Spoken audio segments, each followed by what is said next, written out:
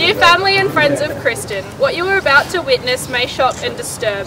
We advise that the following speech is rated MA for a mature audience. It is not suitable for those under the age of 15. For today, we expose the secret life of Kristen T.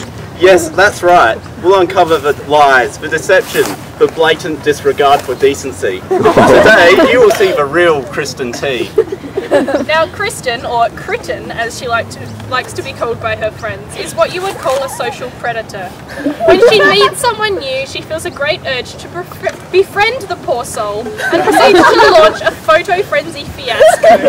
Now, if you're in doubt of this, you'll just have to visit her Facebook page and you will see that she has over 1,000 friends and over 3,500 photos just of herself. Now, as you can imagine, we therefore had an extremely difficult time trying to find photos for her 21st.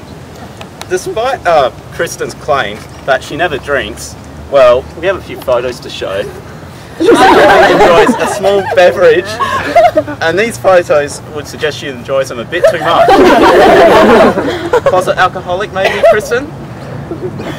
Now, Kristen would also have you believe that she has an excellent sense of direction, but from our experience, she hardly knows what country we live in, let alone how to get anywhere.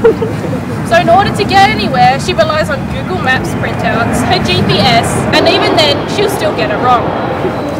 Yes, this complete lack of skills was evident one time when Kristen attempted to direct me to Tilly's house. Now, I've got a little photo here. That path in blue is where we should have gone to Tilly's house. So not very far up North East Road. This red path coming up is...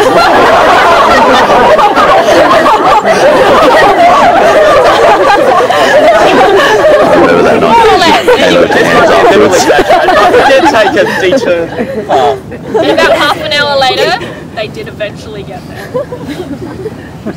She also has no idea where any of her friends live. This is where we live. This is where Kristen thinks we live. This map shows roughly where we live. Now Beth lives in Elizabeth, but according to this map she lives in Port Augusta. She doesn't live that far north, Kristen. And while Katusha does spend a great deal of time in Sydney, there's no reason to think she actually lives there.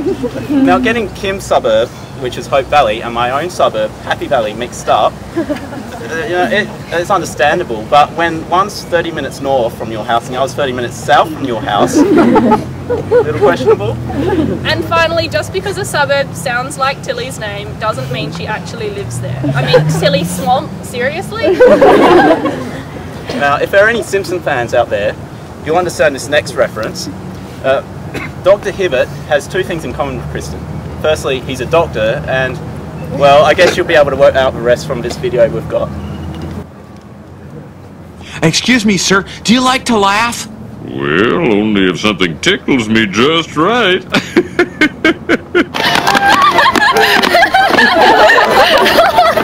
Yay!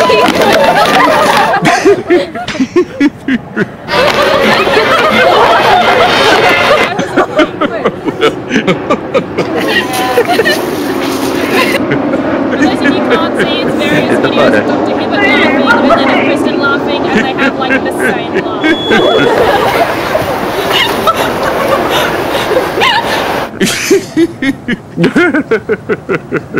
Hey Kristen, look up, look up. Hi.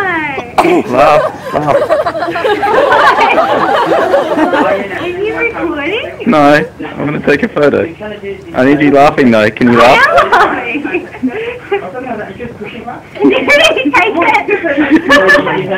laughing. Now just remember, Kristen, when you become a doctor you're not allowed to laugh at your patients even if they have really funny conditions. Just don't. We'll give this video to Kristen so she can upload on her profile and then you can all see it. Yeah. What? You'll have to pester her about it. Okay. Oh, it's fine. Okay. Now, despite all that we have told you, Kristen is a loyal, caring and trustworthy friend. She throws herself wholeheartedly at anything she attempts, and with her enthusiasm for life, that leaves most people wondering where she gets it from. Her never-ending and unconditional love for God, her family and friends has made her one of the loveliest people we have the pleasure of knowing. Kristen, you are an awesome friend, and we are both so lucky to count you as a friend. We wish you a happy 21st and a long and fulfilling life. Happy birthday.